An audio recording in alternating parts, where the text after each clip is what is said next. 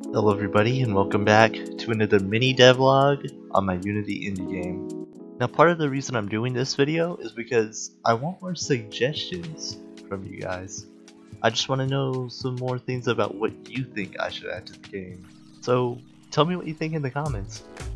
In this video I'm actually going to be going over a few little things that I've gotten comments on in the past on the game.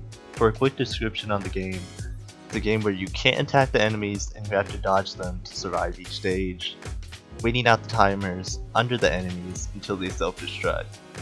Now you'll kinda understand it as you see the gameplay. There's 100 stages, so yeah. If you want to play the game, link in the description. And remember to keep notifications on, because I'm pretty inconsistent with my uploads.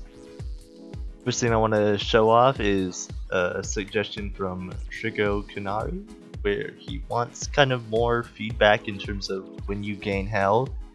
So as you'll see on the screen, there's a little mark in the bottom corner next to the health, and it shows a plus a heart.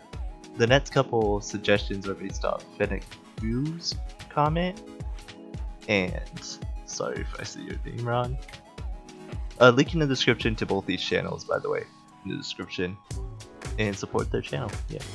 But anyway, they say I tried out the game, it was great, could do with a bit more polish, like screen shake, flash, when enemies are about to shoot. Now, I didn't do exactly what Fennec said, but I did add a particle effect, and you'll see it on screen. It's a little hard to see, probably with the video quality, but just a little particle effect when the enemy's gonna shoot. And there's also stronger screen shake, and you might be able to notice it, but the health bar where all the health hearts are, or the hearts, that will shake, and it always did shake, but it just wasn't a lot.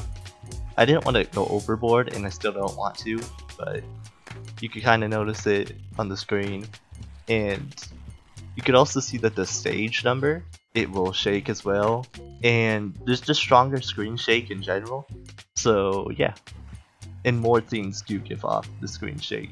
For this video, that's about it. There really wasn't much, but I still want to know what you guys think. Tell me in the comments. Devlog 10 coming soon. The update for Devlog, like the update that is for Devlog 10 is already out, so you could play it and you could see what's new. It's not much, but it's more than this video. It's more than this video. So yeah.